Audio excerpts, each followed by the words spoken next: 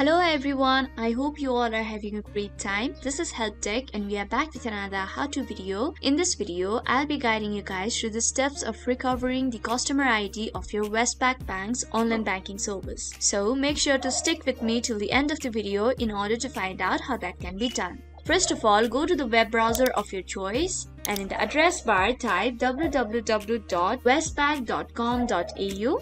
You'll then be redirected to the official website of Westpac Bank. Now, click on the sign in option that can be seen at the top right corner of the screen. Once you are redirected to this page, you'll be asked for your customer ID and password. Scroll down and then click on the option that says Forgot Customer ID or Password. Now, you'll be provided with two options. First is I have forgotten my password. Second is I have forgotten my customer ID. Since we have forgotten our customer ID, select the second option. Now, you'll be asked for your details. That is your Westpac card number. Here you can either enter your debit card number, credit card number or any other handy card number. Enter your first name, last name, date of birth and then click on next. After that, follow all the instructions provided and give all the details that will be asked in order to recover your customer ID of Westpac Bank's online banking. So we have come to the end of the video. I hope this video was helpful for you guys. If it was, then please make sure to like, leave a comment, share and subscribe to our YouTube channel Help Tech.